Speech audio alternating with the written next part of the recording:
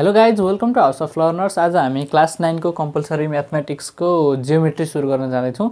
यसमा सुरुको च्याप्टर हाम्रो ट्रायंगल छ। यो चाहिँ नि म एकदमै रिभाइज्ड के भन्छ करिकुलमबाट लिएर आएको छु हैन। यसमा चाहिँ नि ट्रायंगल भनेको के हो त थाहा छ देखा हैन। कुनै पनि यस्तो एउटा पोलिगन जसमा चाहिँ नि तीनटा एंगल हुन्छ, तीनटा साइड हुन्छ र नि यो एउटा क्लोज्ड प्लेन हो है। त्यस्तो खालको हाम्रो पोलिगनलाई हामी के भन्छौँ त ट्रायंगल भन्छौँ हैन। भन्नको मतलब कस्तो भयो त, ट्रायंगल कस्तो हुन्छ, त्रिभुज भन्छ नेपालीमा। त्रि भनेको तीनटा, भुज भनेको भुजा अथवा भुज भनेको के हो त साइड। तीनटा साइड मिलेर बनेको एउटा क्लोज्ड फिगरलाई हामी के भन्छौँ, ट्रायंगल भन्छौँ। यो एउटा साइड भयो, यो एउटा साइड भयो, यो एउटा साइड भयो, यो एउटा एंगल भयो, यो एउटा एंगल भयो, यो एउटा एंगल भयो। यति कुराहरु त सबै क्लियर छ नि। 9 क्लासमा आइसकेपछि यसमा पनि कन्फ्युज हुनुहुन्छ भने चाहिँ नि उहाँकै हो। यो सबै कुराहरु छोड्दिनु होला हैन। ल अब यो ट्रायंगल सुरु गर्दाखेरि हामीले एउटा कन्सेप्ट एकदमै धेरै जाँचमा पनि सोध्ने गरेको, यो सर्ट मार्क्समा सोध्ने गरेको एउटा कन्सेप्ट छ। त्यो के छ भन्दाखेरि external angle found by extending any side of a triangle is equal to the some of to angles opposite to it. भन्नको मतलब कुनै पनि एउटा ट्रायंगल छ रे ABC मानौं।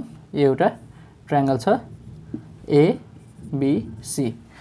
External angle found by extending any side. External angle यानी कि triangle भन्दा बाहिरको एंगल फर्मड बाई कसरी फर्म भएको त ट्रायंगलको कुनै एउटा साइडलाई लम्बाएर मानम बीसी साइडलाई मैले लम्बाएर डी सम्म पुर्याइदिएँ। डी सम्म पुर्याइदिएँ भने यसको एक्सटर्नल एंगल कुन हो, एंगल एसीडी भनेको यसको के हो, एक्सटर्नल एंगल हो कि हैन। यो एक्सटर्नल एंगल जहिले पनि केसँग बराबर हुन्छ अरे, यसको अपोजिट साइडका दुईटा यी जुन छ नि एंगलहरु, यसको अपोजिट साइडका दुईटा एंगलहरु यो ट्रायंगल भित्रका है, यी एंगलहरुको समसँग जहिले पनि बराबर हुन्छ अरे। यो कुरो बुझ्नु पर्यो। के कुरो बुझ्नु पर्यो, यो फिगर सम्झिने। कुनै पनि एउटा ट्रायंगलको एउटा साइडलाई लम्बाएर बनेको एक्सटर्नल एंगल जहिले पनि केसँग बराबर हुन्छ, त्यो ट्रायंगलको भित्रपट्टिका इन्टेरियर एंगलहरु यसको ठ्याक्कै यो एंगलको अपोजिट एंगलहरु जुन छन् दुईटा, ती एंगलको समसँग बराबर हुन्छ अरे। समसँग बराबर हुन्छ भने के भयो, यो एंगलको नाम के छ, यो एंगलको नाम के छ त एंगल बीएसी। बीएसी भयो। अब यो एंगलसँग जोड्दिएपछि यी दुईटा एंगलको सम भनेको चाहिँ नि ठुलो एंगल हुन्छ अरे। यो भनेपछि एबीसी, एंगल एबीसी। यो कुरा बुझ्नु पर्यो। यो कुरा बुझिसकेपछि अब हामी न्यूमेरिकलतिर जान्छौँ। म फेरि एकचोटी भन्छु, त्यसपछि म भन्दिन, रिवाइन्ड गरेर हेर्दा हुन्छ हैन। कुनै पनि एउटा ट्रायंगल छ एबीसी नामको, त्यसको मैले कुनै एउटा साइड लिए, बीसी भन्ने साइड लिए। त्यो बीसी भन्ने साइडलाई मैले एक्सटेन्ड गरिदिएँ डी सम्म। डी सम्म एक्सटेन्ड गरिसकेपछि यो सी पोइन्टमा दुईटा एंगल छ। एउटा इन्टेरियर एंगल छ बीएए, बीसीए। एंगल बीसीए भनेको इन्टेरियर एंगल भयो। यो एंगल हाम्रो इन्टेरियर एंगल भयो र अनि अर्को एंगल के फर्म भएको छ त एसीडी भन्ने एंगल फर्म भएको छ, जुन चाहिँ एक्सटेरियर हो। त्यो एक्सटेरियर एंगल जहिले पनि के हुन्छ अरे, भित्र यसको अपोजिट साइडका इन्टेरियर एंगलहरु त्यो ट्रायंगल भित्रको त्यसको समसँग जहिले पनि के हुन्छ अरे, बराबर हुन्छ अरे। यो कुरो बुझ्नु पर्यो है। जहिले पनि बराबर हुन्छ भनेपछि यो एंगल प्लस यो एंगल भनेको जहिले पनि यो एंगल हुन्छ अरे। एकचोटी फिगरलाई ध्यान दिने। अब हामीलाई चाहिँ नि जाँचमा अब क्वेशनले सोधिदेला अरे, यस्तो एउटा ट्रायंगल बनाइदेला अरे, यस्तो एउटा ट्रायंगल बनाइदेला अरे, यस्तो एउटा ट्रायंगल बनाइदेला अरे। अब यो एंगल निकाल भन्नु नि के गर्ने, यो एंगल निकाल्ने, यो एंगल निकाल्ने, यी दुईटालाई जोड्दिने, त्यसको भ्यालु यो एंगलमा एसाइन गरिदिने। त्यति भइसकेपछि हाम्रो सोधेको क्वेशनको एन्सर आउँछ। कुरो बुझ्दैछ?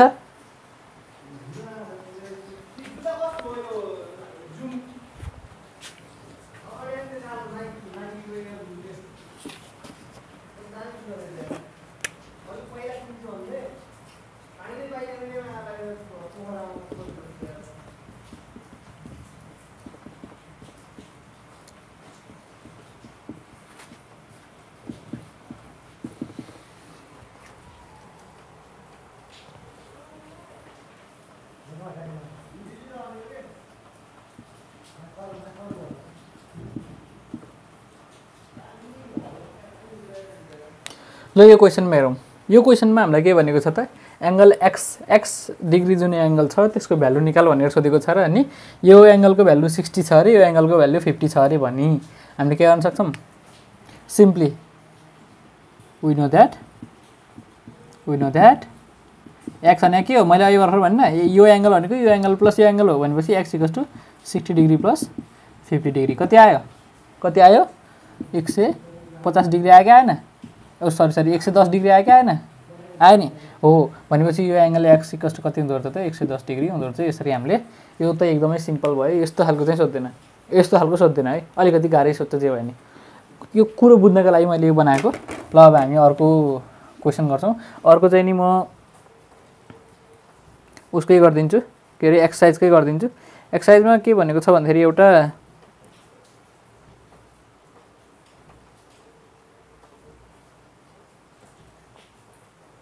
ल x and y भनेर दिएको रहेछ and y भनेर दिएको रहेछ अनि यो एउटा ट्रायंगल छ यो y डिग्री छ यो x डिग्री छ यो 50 डिग्री छ यो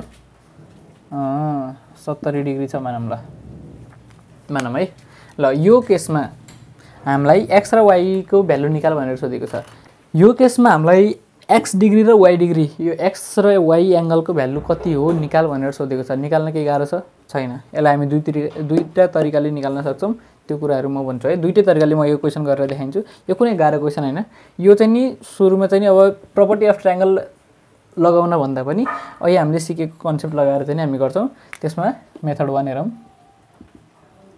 मेथड 1 बाट हामीलाई के थाहा छ त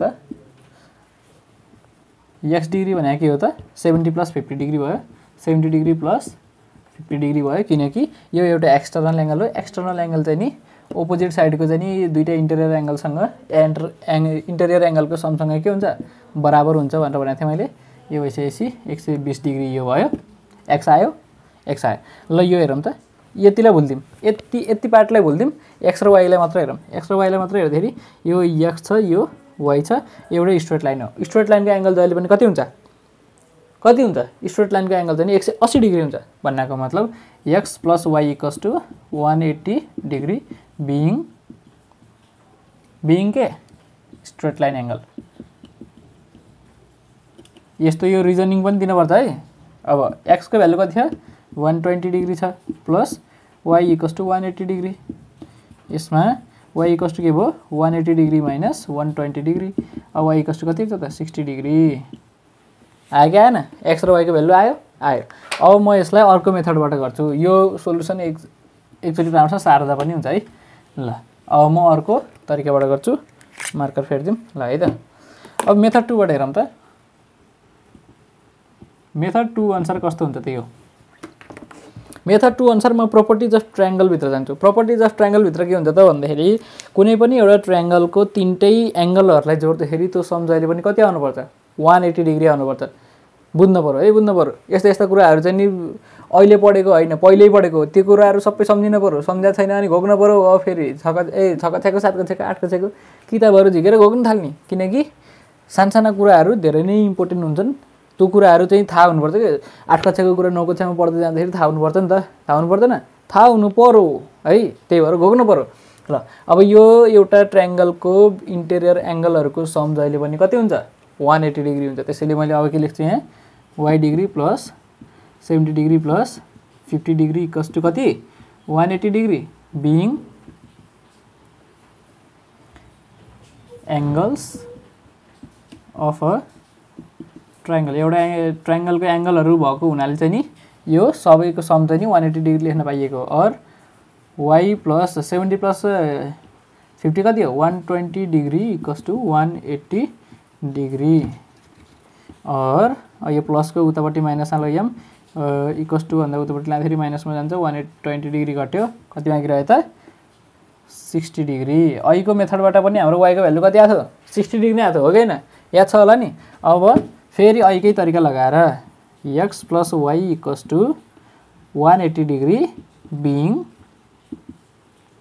ए स्ट्रेट लाइन एंगल कुरो बुझ्दै छ ल अब x को भ्यालु थाहा हैन y को भ्यालु चाहिँ थाहा y को भ्यालु 60 डिग्री छ इक्वल्स टु 180 डिग्री भयो के गाह्रो छ छैन x = 180 - 60 डिग्री कति आथ्यो यो 120 डिग्री y को तरिकाबाट पनि x को भ्यालु चाहिँ नि 120 डिग्री र अनि y को भ्यालु 60 डिग्री आएको थियो यो तरिकाले नि यस्तै भयो जसरी नि गर्न मिल्छ तर यो कन्सेप्ट पढ्दै गरेको हुनाले चाहिँ नि अघिल्लो मेथडमा प्रिफर गर्छु है त ल अब हामी अर्को क्वेशन तिर जान्छौं कन्फ्युज भयो भने अगाडि रिवाइन्ड गरेर हेर्नी यदि केही अझ दुई तीनचोटि रिवाइन्ड गरेर हेर्दै पनि बुझेन भने चाहिँ नि कमेन्टमा लेख्ने है।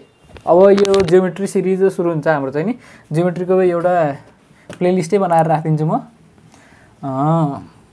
कमेन्टहरू गर्ने के कुराहरूमा भिडियो बनाइदिनु पर्ने हो मैले होइन, त्यो कुराहरू चाहिँ नि भन्ने मलाई नभनिकन हुँदैन होइन।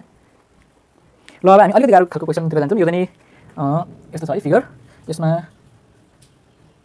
यस्तो छ र यो एङ्गलको भ्यालु दिएको छ 5x डिग्री, यो एङ्गलको भ्यालु दिएको छ 2x + 6 डिग्री, 2x + 6 डिग्री, अनि यो एङ्गलको भ्यालु दिएको छ हामीलाई 8x - 11 डिग्री।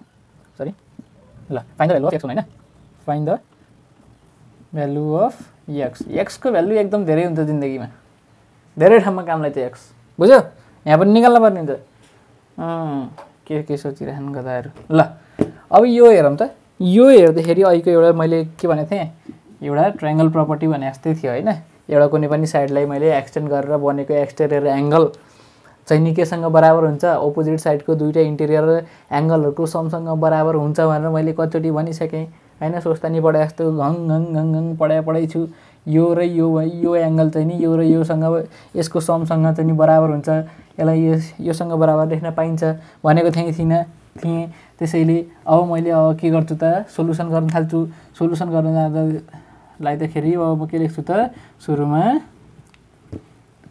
8x - 11 डिग्री छ यो भने कति हुन्छ त, यो भने कति हुन्छ त, यो एङ्गल प्लस यो एङ्गल हुन्छ, त्यो भनेको कति 2x + 6 degree plus 5x degree, ठिक छ। और अब यो भनेको 8x - 11 = 2x + 6 + 5x भयो, degree degree degree degree degree. मैले ब्राकेट हटाइदिएँ। और अब मैले के गर्छु, अल्जेब्रा कोही मान्छेले राम्रोसँग पढायो भने यो एकदमै सजिलोसँग गर्छ। यदि अल्जेब्रामा ग्वाक छौ, एकदमै फन्टुस छौ, एकदमै खतम छौ भने अल्जेब्रा जान्नुपर्छ। अल्जेब्राको पनि भिडियो छ, अर्को प्लेलिस्टमा छ, त्यसको लिङ्क हालिदिउँला है। ल अल्जेब्रा पनि गरेर हेर्ने। एक्स यानि कि जसको भ्यालु छैन, जसको भ्यालु निकाल्न पर्ने छ त्यसलाई एकातिर ल्याउने, जसको भ्यालु अलरेडी छ अथवा चाहिँ कन्स्टेन्ट भ्यालु छ त्यस्तोलाई चाहिँ हामी गर्ने इक्वल्स टुको अर्कोपल्टि राख्ने। अनि त्यसपछि हामीले के गर्ने, ती दुईटालाई इक्वेट गर्दाखेरि अब डिभाइड गरेर हुन्छ कि प्लस गरेर हुन्छ कि माइनस गरेर हुन्छ कि कसरी हुन्छ होइन, डिभाइड गरेर हुन्छ कि मल्टिप्लाई गरेर हुन्छ, कसरी हुन्छ, जसरी हुन्छ तसरी हामीले थाहा पाउनु पर्ने एक्सको भ्यालु निकाल्ने हो। अब मैले एक्सहरू यता ल्याउँछु, नम्बरहरू उता ल्याउँछु, 8x यताको यतै राखेँ मैले। अब यो 2xलाई यता ल्याउनु पऱ्यो, 2x यहाँ के छ, केही नभएपछि प्लस छ, प्लसलाई इक्वल्स टु भन्दा साइड चेन्ज गराउँदाखेरि के हुन्छ, माइनसमा आउँछ, -2x। अनि यो 5xलाई नि यतै ल्याउँछु मैले, यहाँ प्लस छ भनेपछि -5x इक्वल्स टुकै इक्वल्स टु। अब यहाँ यो इक्वल्स टु पछि नम्बर भनेको 6 छ, यतापट्टिको नम्बरलाई मैले उतापट्टि लान खोजिरहेको छु, यो -11 छ, यता जाँदाखेरि के हुन्छ, +11 हुन्छ, कुरो बुझ्ने। और अब 8xबाट सुन ल, 8xबाट 2x घटाउँदाखेरि कति मागिर 6x, 6xबाट 5x घटाउँदाखेरि कति मागिर 1x, 1xलाई x मात्र लेख्ने, x = 6 + 11 भने कति हो 17 डिग्री। एक्सको भ्यालु आयो नि। अब हामी यो क्वेसनलाई मोडिफाई गर्छौँ, find the value of all angles, यसरी पनि सोध्न सक्छ। यदि एक्सको भ्यालु मात्र सोध्यो भने यहाँसम्म गर्ने एन्सर लेखिदिनु सक्यो यो। तर हामीलाई यसरी सबै एङ्गलको चाहिँ नि भ्यालु निकाल भनेर सोध्यो भने हामीले के गर्ने, अब एक्सको भ्यालु आयो, यो एङ्गलको भ्यालु निकाल्ने, यो एङ्गलको भ्यालु निकाल्ने, यो एङ्गलको भ्यालु निकाल्ने। देयरफोर फर्स्ट एङ्गल इज अनि यसरी। अब एङ्गल के हो त, 8x - 11 हो कि होइन, हो। अब यो भनेको 8 × 17 - 11। अब क्यालकुलेटर हान्न थाल्ने, दबाओ क्यालकुलेटर, म यहाँ भ्यालु निकालेर बस्दिनँ है। ल क्यालकुलेटर दबाउनु पनि पर्दैन। ल 8 7 कति हुन्छ, 56 को 6, हात लगायो 5, कति 8 × 8 -11, सक्छ नि यतिको गर्नु त, सक्दैन। ल योबाट 11 घटाउ त कति भयो, 125 डिग्री रहेछ यो भ्यालु, यो एङ्गल। यति सिम्पल अनि क्यालकुलेटर नभएन, क्यालकुलेटर निकाल्नु लागेको छ, खत्तम केटी। ल अब सेकेन्ड एङ्गलको भ्यालु है, एगेन सेकेन्ड एङ्गल कति छ, यसको भ्यालु निकालिदिउँ ल, 2x + 6 को भ्यालु निकालिदिउँ ल। 2x + 6 को भ्यालु निकाल्दाखेरि 2 × 17 + 6 गर्नु पऱ्यो, 17 दुना कति 34, 34 भनेको 34, बुझ्दैनन् फेरि आजभोलिका अङ्ग्रेजका औलादहरूले। ल यो कति भयो 40 भयो। त्यस्तै गरेर एगेन